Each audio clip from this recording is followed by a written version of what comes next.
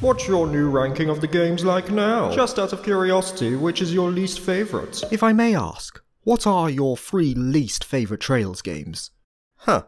I seem to be getting that question quite a lot lately. But I can't say it hasn't sparked my curiosity, and since there are 10 games in the canonical Trails series now, we're not including Nayuta here, it makes sense to compile them into a list. Now, unlike many other ranking videos, putting the Trails games in a list of sequential quality is extremely difficult for me because I love all of the games. It's not a case of best to worst, it's a case of best to least best. So there's going to be a lot of nitpicking here to separate them. Also, I'm aware that some people have not played the later titles, and I will tell you now that I will be spoiling the games in this video because a big factor in my personal enjoyment comes from, shocker, the story, and I want to talk about it. So if you see that ranking template for a game you haven't played yet, you can skip over it. Without further ado, these are the Trails games ranked from 10 to 1.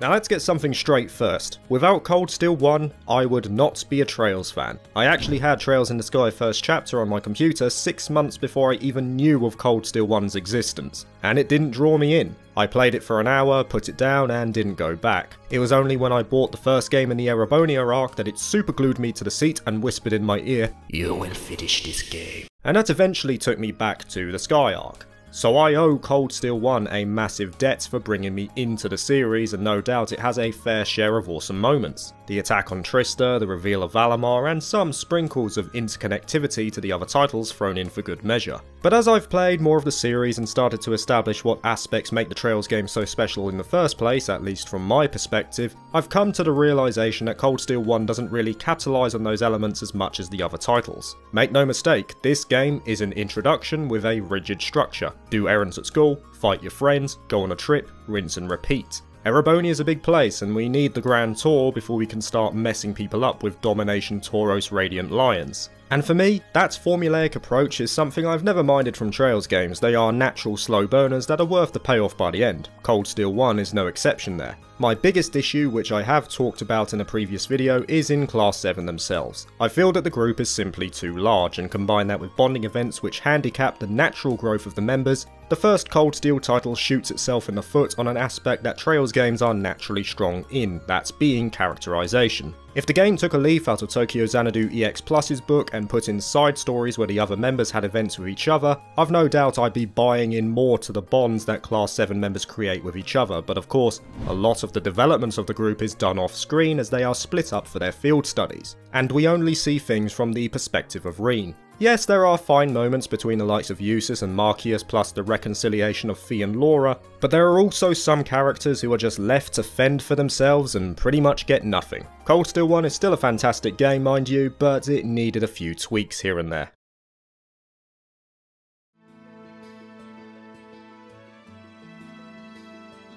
Moving on to the game that started it all, it's the seemingly innocent journey of 2 teenagers looking to become bracers. My number 9 spot is taken by Trails in the Sky First Chapter. Like Cold Steel 1, the first game in La Belle is an introduction to the land. You're moving from point to point, Estelle's reining people into her posse people, as in a group with a common interest. I know some of you people were thinking something else. And you eventually get your payoff, and what a payoff it is. In terms of why Sky First Chapter ends up so low though, it lies in the first 10 hours of the title. It is quite slow. Now thematically that does make sense because it's not normal for 2 greenhorn adventurers to be solving the bigger issues surrounding their country, they have to earn that right. So from that perspective, First Chapter doesn't do anything wrong, it's just a victim of common sense. That being said, from the end of Ruan onwards, the game starts to pick up, and once I got to that point I couldn't put it down. But let's get to the tasty stuff. I've mentioned that Sky First Chapter has an amazing payoff, and I'm not exaggerating there. Even to this day, I feel that the reveal of Weissman at the end of First Chapter is the best cliffhanger in the series, something that has become synonymous with the games. It sets things up so well for the sequel because we see how dependent Estelle is on Joshua. Whereas she solves problems through a gung-ho attitude, Joshua is a lot more analytical, and you find that Estelle sort of concedes to that problem-solving ability that her man inherently has.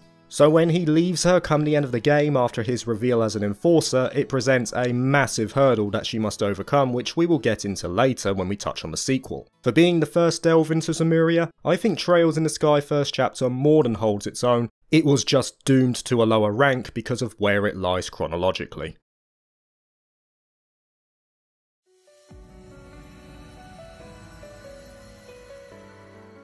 At number 8, it's the second game in the Cold Steel arc, and until very recently my least favourite. It's only after I revisited it about 4 months ago that I appreciated it more.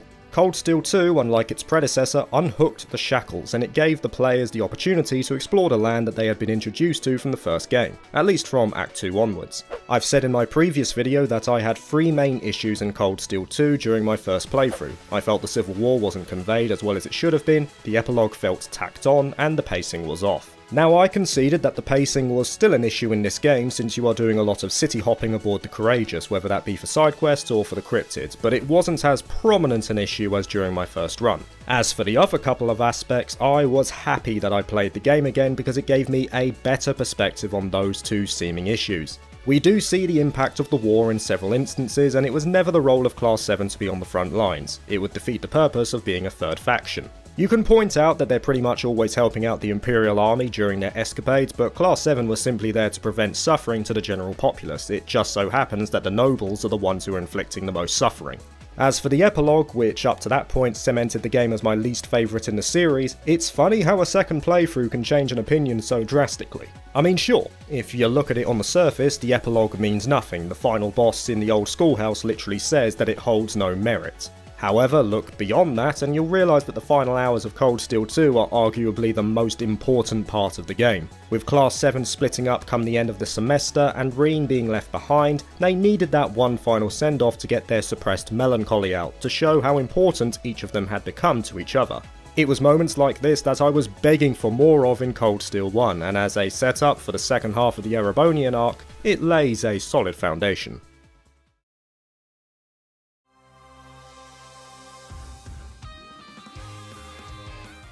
At number 7, it's one of the more unique titles in the series and the final installment of the excellent Sky arc, Trails in the Sky the Third. The final Sky game shook things up quite significantly. For one thing, the LaBelle crew are not the main players here. We've got a new protag in Kevin Graham who has since revealed his identity as a Grolsritter Dominion. On top of that, instead of the exploration of the world inherent in the previous 2 games, we have a linear dungeon crawling aspect with a central hub, which immediately can be hit and miss for some players. I don't mind the dungeon crawling aspect too much though, it's not the kind of gameplay I would have chosen, but I feel that the other aspects of the game more than make up for it, especially on the story front. When a person says that Trails in the Sky the Third is not important and you can just go straight into Crossbell or the Erebonia arc, my first response is objection! First of all, Kevin is a brilliant protagonist. He had one game in the spotlight to show us what he's all about, and by adios, this guy is the definition of mentally messed up. I love the relationship between him and Rios, and how through journeying in a world that has literally manifested from the negative emotions tied to his stigma, a reality designed to punish him for the sins that he has committed, he is able to forgive himself for incidents that were never down to his own fault. But of course it's not all down to Kevin, as the game also adds in the novel door mechanic, a method by which we can drill into the past or present of certain story arcs. These doors for me are the best part about the game. They add so much more to not only this game, but the future of the series too. I'm certain many of you guys will know of the horrors surrounding Star Door 15 and how it adds so much to Ren's character. This is a good example of what the door's purposes are, to expand on the lore and set us up for the next 2 arcs. Add on to that a much needed glimpse into the mysterious Septian Church and you've got a game that has a specific purpose in the series. A must play for any Trails fan.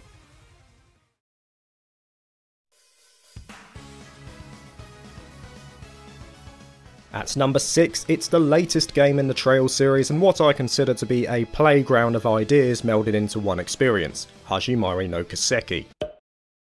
Now don't take that the wrong way. When I say a playground of ideas, I mean that Hajimari has a lot of elements thrown into it, as if Falcom are testing the waters for the future of the series. We've got the top-notch story, as you would expect from any Trails title, but you've also got the largest cast of characters yet, along with mini-games, VR, mild gacha systems, episodes, the true reverie corridor, the cross-story mechanic. You know, there's a lot in the cauldron here. And no doubt, many aspects of it work, while others don't really hit the mark. Luckily, the things that do hit are like a perfectly cooked medium rare steak. You are more than aware of them and they are very welcome. Let's start with that cross-story element. It's a nice idea and it's executed well. It drills home the idea of Hajimari being an epilogue for this part of the series, an extended farewell for many of the characters. The three routes are enjoyable to play through, and though there is a difference in quality between them, at least in my book, I would say they each hold their own. Some of the mini-games are quite enjoyable. I actually liked the true reverie corridor, which I thought was going to be my least favourite part of the game, and surprise surprise, the best aspect of Hajimari lies in the episodes. They're quite similar to the doors from Sky the Third, and they are a welcome addition to this game, providing either foreshadowing for the future arcs, or giving a little bit extra for the characters we have grown to love during our times in Crossbell and Erebonia. Though I no doubt got a lot of satisfaction out of Hajimari, and I'm very much looking forward to playing it through a second time when it finally gets an English release, I feel its purpose, that being a bridging point in the series, confines it to the middle of the rankings.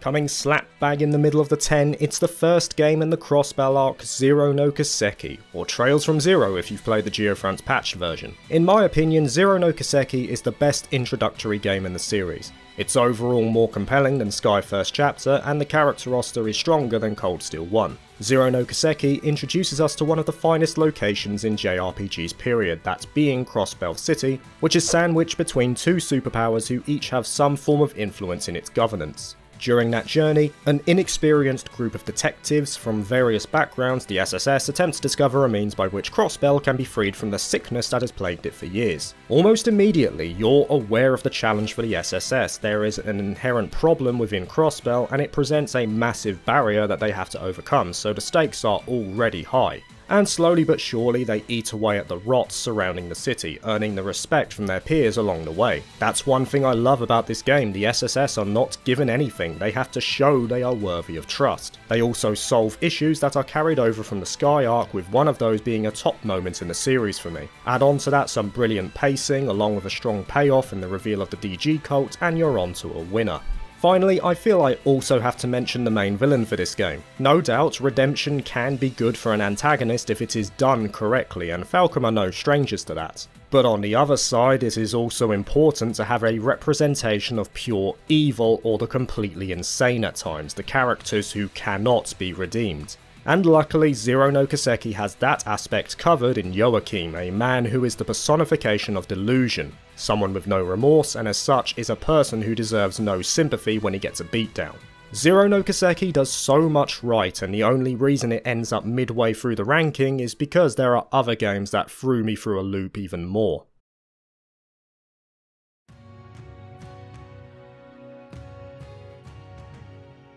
At number 4, it's not Trails of Cold Steel 4, even though that would have been quite poetic. No, it's Cold Steel 3. This game, of course, is the first part of the second half of the Erebonia arc, taking place just over 1 year after the end of Cold Steel 2. Now, you could argue that this game is another introductory title, as it takes on a similar role to Cold Steel 1. You go to school, you do errands, you fight your friends, you go on a school trip, rinse and repeat. But really, that's a disservice to Cold Steel 3 and its wider importance to the series. I see this game as the joining point of all the previous games into the first steps of a finale of a saga. There's no doubt that if you have played the previous 7 games, you will get a heck of a lot more enjoyment out of it.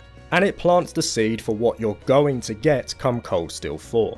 But let's not discredit Cold Steel 3, which still has an excellent experience on offer and is arguably the longest one in the series thus far. We get introduced to new Class 7 who in my opinion are just all out better than the original, and a new role for Reen as instructor of this band of youthful misfits, giving him the opportunity to see academic life from the other side. Throughout their journey they meet up with familiar faces, and eventually it ends with that all so sweet cliffhanger, which is not the best in the series but is definitely the most brutal.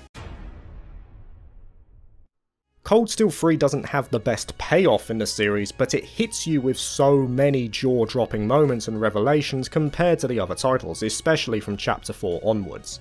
The game just goes all out on several occasions during your journey through Western Erebonia, and I dig the growth of New Class 7 during that period. They really feel like a group that supports each other, with a little bit of banter thrown in for good measure. As the joining point for one of the finest finales in any series I've ever played, Cold Steel 3 earns its position at number 4.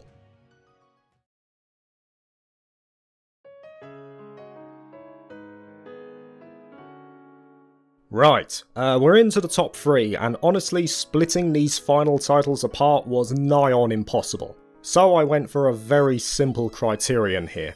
Which game mind-f***ed me the most? And the one that came out with the bronze medal in that case was Sky's second chapter. For me, the second game in the Sky arc is the best character-driven narrative in the series thus far. It gives us front row seats to the pinnacle of character development in Estelle's journey to find Joshua. First of all, Sky First Chapter sets up this sequel perfectly, not only with the cliffhanger but with the seeming hopelessness of Estelle's situation, as Joshua was basically the rudder that steered her enthusiasm. She needed him. And any psychologist among my viewers will realise the Kubler-Ross model of grief in full motion come the start of Sky's second chapter. The denial at Grancel Castle, the anger at her father, the bargaining with Kevin, the depression when she finally returns home, and of course the acceptance that she now has to bring him back by becoming stronger and earning that moment to once again see him. What follows is one of the most compelling adventures in the series, where we learn about Ouroboros and their wider plan, we see the existence of one of the fabled Septarian, the redemption of Alan Richard, the reveal of Kevin as a Grol's Ritter Dominion, and of course that scene after the escape from the Glorious, which demonstrates fully the growth of Estelle, and that she has more than earned the right to bring Joshua back at this moment. But of course it's not all about Estelle. We cannot forget about the growing relationship between Tita and Agate, the wily mind of Olivier on full display, the story of Ren, and the clash of ideals between Joshua and Louvet atop the Axis pillar. There are just so many noteworthy highlights to love about this game, and I feel those moments stem from the amazing characters we have in the Sky arc, as without them, these scenes would not hit as strongly as they do. And that's why I consider Sky's second chapter to be the finest character-driven narrative in Trails thus far.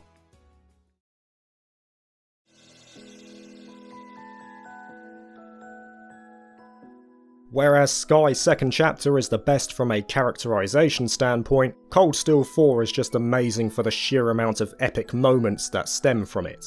Being the culmination of 9 games worth of content, it goes out with a bang and doesn't pull any punches. I have actually got emotional several times from this game, which is saying something because very few forms of media have had that effect on me. Now you can say that the game relies on that nostalgia factor, bringing in familiar faces from the previous arcs, and a lot of enjoyment comes from that aspect. And I agree, the fact that Cold Steel 4 plays on interconnectivity, arguably the most unique facet of the series in the first place, is a big reason why I adore the game. But that's not to say that Cold Steel 4 can't stand on its own. Firstly, it's no secret to many of my frequent viewers that I'm a big fan of the Divine Knights. I feel that they give the Cold Steel narrative the unique spin that sets it apart from the other arcs. I mean, I even did a story video on them last week if that's not evidence enough. And they pretty much take centre stage in this game, with one of them being the main antagonist of many events that have happened over the course of the previous 8 titles. Now, talking about the antagonist, or at least what stems from him, the curse is hit and miss admittedly for players, but it's a big hit for me. To really drill home the scale of what Cold Steel 4 is trying to deliver on, it needed something like the curse to make it happen, and I think it fits the mould of the epic tale that the Cold Steel arc was going for.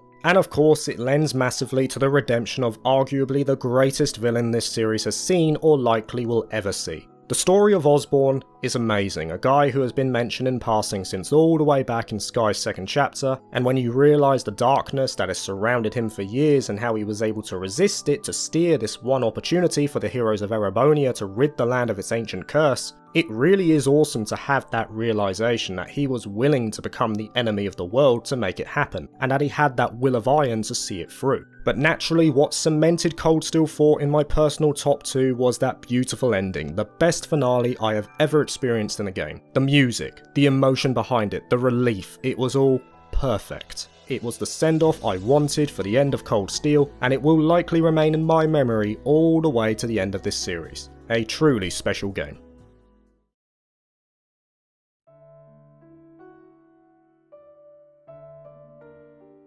I'm of the opinion that no game is infallible, but god damn it, this game comes very close to that accolade. My personal favourite game in the Trails series and one of my favourite titles of all time is Ao no Kiseki, or Trails to Azure in English.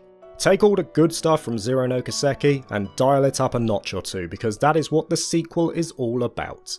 Ao no Kiseki is just peak Falcon, a story that grabbed me by the orbments and didn't let go all the way to the end. The pacing was masterful, there was always something going on, you could never shake the feeling that something was amiss at any given moment. The location and crossbell took on another dimension with the addition of the West Lemuria Trade Conference, and especially became all that more intimidating when you had the exposure to the other nations, especially Osborne and Erebonia. The fantasy element was ramped up with the Azure Zero project, the suspense and atmosphere was consistently putting you on edge. Really, I can't come up with more superlatives for the game. The only real drawbacks I have from Ao are in the case of some of the villains, those being Mariabal and Ian, as I could see them coming from a mile away, but it was balanced out with the betrayal of Arios and Dieter Kreuz, who I feel were excellent antagonists for the game. The other issue, and definitely the more pressing for me, were the final bonding events atop the Macabre, because some of those characters had their whole story locked behind it, which is a big no-no for me. You can't hide important narrative behind an optional event in a game like this. But that is it. The rest of the game is just pure Trails goodness, the characters, the sprinklings of interconnectivity, the revelations, it's just amazing. And how can I forget the finest moment in the series, the reveal of the alternate timeline at the end of Ao, something that has the potential of becoming one of the most important aspects of the Trails series going forward. The fact that the opening scene of Zero ends in the deaths of the SSS and the start of your journey aboard that train as Kia uses her power to reset the timeline back to zero so you can survive in this alternate reality is something that I will never forget, even long after the end of the series. And it's only natural for me that the game with the finest moment in Trails ends at the pinnacle of my list. And that is it guys, my ranking of the Trails games up to this point, and now with Kuro no Kiseki on the horizon we're moving into uncharted territory, a fresh start for the series that will hopefully see it progress to even greater heights. Enjoy your weekend guys, peace.